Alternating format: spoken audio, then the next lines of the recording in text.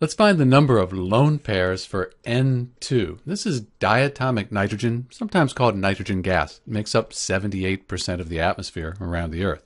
So N2, the number of lone pairs. Lone pairs are electrons that aren't involved in chemical bonds. So right here and right here, we have a lone pair here and here. So we have two lone pairs around the N2 Lewis structure. So you really need to draw the Lewis structure starting out to figure out the number of lone pairs.